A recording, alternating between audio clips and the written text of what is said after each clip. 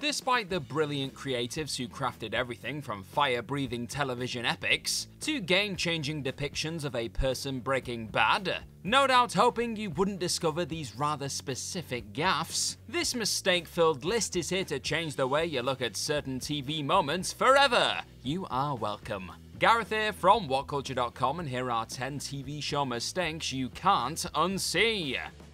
Number 10. Shattered glass suddenly disappears. Brooklyn Nine-Nine. Moments before Jake Peralta and Rosa Diaz find themselves getting framed for a bank robbery in Season 4 of Brooklyn Nine-Nine, another rather peculiar development goes down within a frame. Whilst kitted out in unquestionably creepy old dude masks, the 99th Precinct detectives burst into the bank undercover with the aim to catch Lieutenant Hawkins in the middle of her dodgy operation. And it's here when the group smash their way through a glass door, an action that is even accompanied by a noticeable sound effect just to hammer home their dramatic arrival. But just one frame later, that very same glass is shown looking completely undamaged. How strange. Perhaps the shots that immediately followed their shattering entrance were actually captured first, and the glass was simply accidentally broken by one of the overzealous stars in the heat of the moment later on in the day. It's also pretty hard to edit around such a blatantly battered door, so the call was likely made to just roll with it and hope everyone was too busy chuckling at Jake being beaten to the everybody down and I wanna see your hands punches to notice. Oh, but we did. Number 9. The magical jean vest. Stranger Things. Perhaps just as iconic as the eventual guitar shredding conclusion to his time fighting the good fight within the unsettling Upside Down was the cool as all hell jean vest Eddie Munson could be found regularly sporting throughout Stranger Things' 4th season. And it was that particular item of clothing that actually helped Eddie and Steve Harrington bond somewhat in the hellacious alternate dimension, with the former offering the threads to the latter post-Bat Attack in Chapter 7. But in an aptly surreal occurrence, that jean vest actually goes from being in Steve's possession to right back on Eddie's back for a brief moment after a huge rumble rocks the Upside Down crew.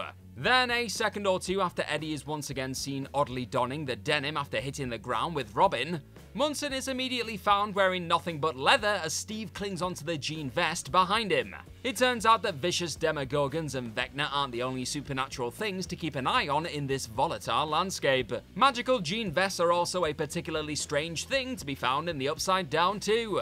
Number 8. Mike blatantly breaks a ping pong rule. Friends. Remember when Mike got a little bit overly competitive back in Season 9 of Friends? Phoebe's eventual hubby famously made a point out of reminding his bitter ping pong rival Monica that if at any time a person uses their non-racket-bearing hand to touch the playing surface, he or she forfeits the point. So it's just a shame that the mighty Hannigan appeared to completely forget that very same rule of the game later on in the episode. Blatantly cheating during one particular rally with a typically intense Geller, Mike's left hand is very much seen holding onto the table as he stretches to reply to Monica's shot. Mike then proceeds to win the game within a few more shots. But surely Monica would have had a case to claim that she should have taken home the victory, no? This specific oversight can be forgiven mind, for without it, fans would have never ultimately learned precisely how much Chandler most definitely did not suck with a paddle in hand. Number 7. Time-traveling Kias. Better Call Saul. The masterful Peter Gould and Vince Gilligan are a pair of brilliant TV minds, known for their near-unrivaled attention to detail, most notably seen during the creation of the likes of Breaking Bad, and that show's equally outstanding prequel series Better Call Saul. However, with the duo and rest of the top-class talent sitting behind the camera still only being human after all, it was only natural for the odd mistake and inconsistency to fall through the cracks over the years. Perhaps one of the most jarring oddities to make themselves known in Better Call Saul in particular comes in the form of one rather specific vehicle roaming around the streets in the 2002 period the show is largely set in. During Season 2's inflatable episode,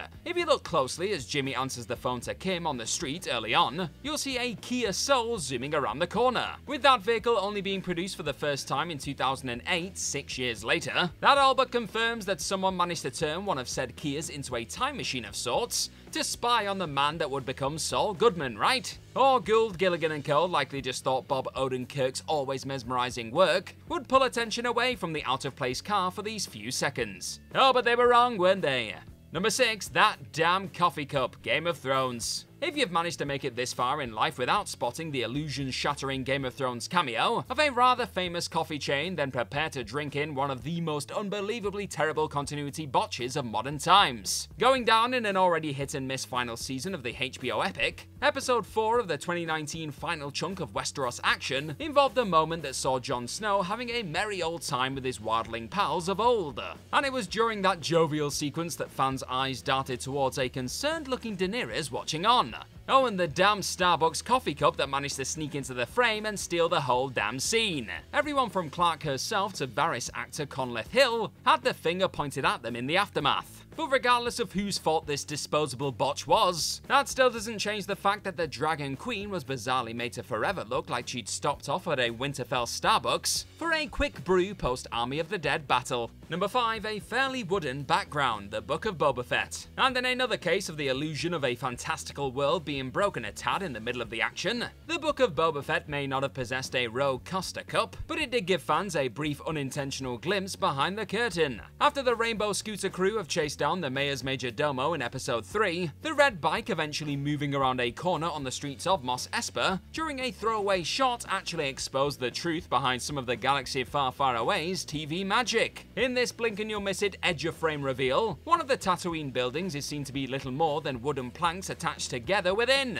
Now, this isn't exactly anything new in the movie or television making business, with this sort of revealing oversight being found in more than a few big and small screen offerings over the years. Hell, the Mandalorian series even had a full-blown Jeans Guy crew member visible during one of Season 2's shootouts. It happens. Simply put, even the mighty minds working under the House of Mouse and Lucasfilm are prone to the odd on-screen technical slip-up. Number 4, a mysteriously moving beanie, The Last of Us. Honestly, you'd be forgiven for being too over the moon that original video game Joel actor Troy Baker had found a way to wiggle onto the small screen for The Last of Us' HBO adaptation to catch a rather subtle continuity botch in Episode 8. But when you do opt to put yourself through the emotional rollercoaster that is the first season of this smash hit video game-inspired TV series again, take a closer look at Baker's character of James when he's out looking for Pedro Pascal's Joel with David and the rest of his religious group, or more specifically, his beanie. Throughout his conversation with the creepy David about Joel and Ellie, James' heart can be seen constantly shifting from being placed further up his skull to very much hugging his eyebrows. It's a tiny inconsistency, admittedly, and it doesn't take anything away from the intense work on show.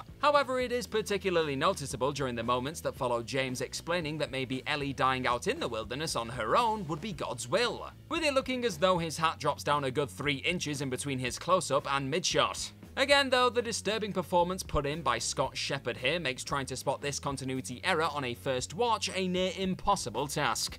Number 3, catch that cake, Malcolm in the Middle. Having to reset a scene can sometimes be a rather expensive and potentially frustrating process if said sequence involves something getting completely destroyed or thrown off camera. But in trying to seemingly find a way to cheekily get around having to fork out on a ton of cakes to use for Season 2's lowest birthday episode, in much-loved sitcom Malcolm in the Middle, the folks creating the show inadvertently managed to sneak a rather hilarious accidental cameo into the mix. Hot on the heels of getting smacked in the face by Bryan Cranston's stunned Hal after calling the birthday gal Wide Ride, a cake-holding clown spins out and launches the sweet treat off into the air, only with the eventual switch over to widescreen viewing seemingly exposing the behind-the-scenes trick the crew had landed on to preserve their precious birthday cake. It's now very much obvious that a person caught the baked goods on the edge of frame. Sure, it's something the team behind Malcolm in the Middle most likely wanted to keep off-screen, but kudos to the soul tasked with catching that cake without spilling all that much delicious icing at all. What a damn hero. Number 2, a shot with no hole, Breaking Bad. Returning to Vince Gilligan and Peter Gold's near-perfect universe now, and to another unusual instance of an evident mistake hiding in plain sight during the Breaking Bad TV saga, with Jonathan Banks' always steady Mike Ehrmantraut silently taking down a few outmatched souls during Season 3's finale episode. All initially seems to be well, or at least as well as a rather cold and merciless killing off of a few cartel heavies can be.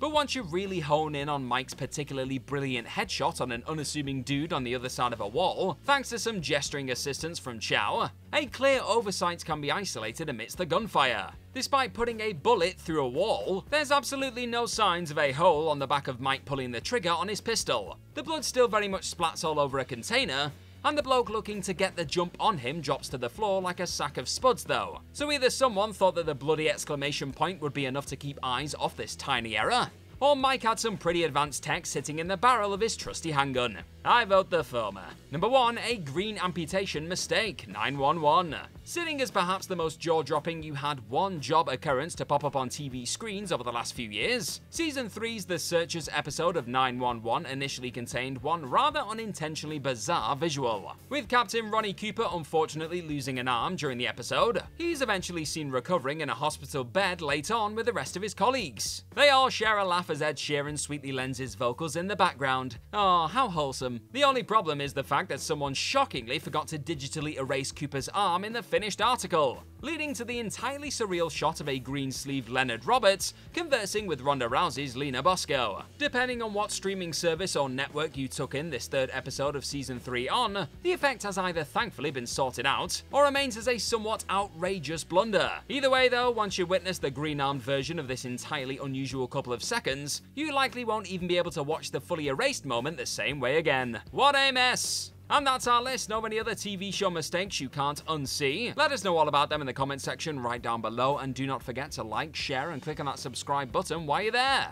Also, if you like this kind of stuff, then please head on over to whatculture.com and find some more fantastic articles just like the one this video you're watching right this second is based on. I've been the unseeable Gareth from whatculture.com. Thank you as always for watching this lovely video today. Hopefully I'll see your pretty faces rather soon, but in the meantime, just be good to yourself. Bye bye.